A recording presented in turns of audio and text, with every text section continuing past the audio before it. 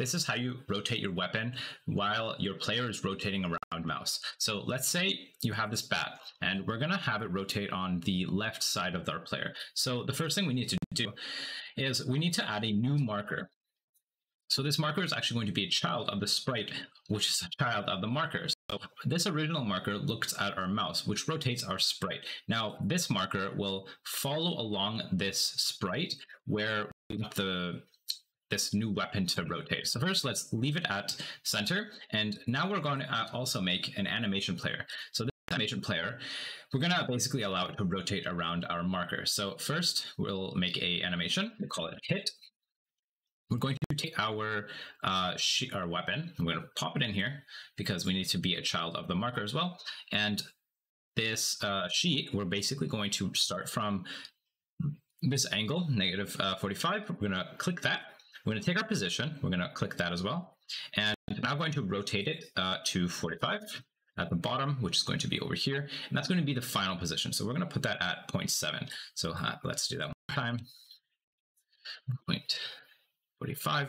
And we're going to take this position and one more time, 45. And we now also want to key the position, which is 14 and 16. So now we have the first position, which is this, and the final position, which is that. Now in the middle, we're going to make it extended outwards a little bit. So we're going to have it 0. We're going to have it kind of extended outwards. We're going to have this be the rotation, and the position is going to also be set. So now it should look somewhat like this. All right, awesome. And now what we can do is just take our marker and move it by going here to the top and move it towards our left shoulder a little bit.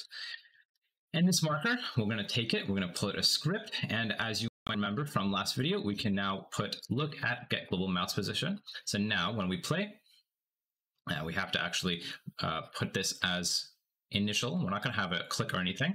We're just going to do that. And now our, reset. Now our bat will constantly be hitting no matter where I rotate. And what we can actually do is, last one, we can take our marker, here we go, and just kind of position it at wherever we want. And it's going to be a little hard. So we're going to actually lock this guy. We're going to lock that sprite, and we're going to move this right there. So let's try that. And so now it kind of looks like our player is hitting. And if we move around our mouse, the bat will also follow it.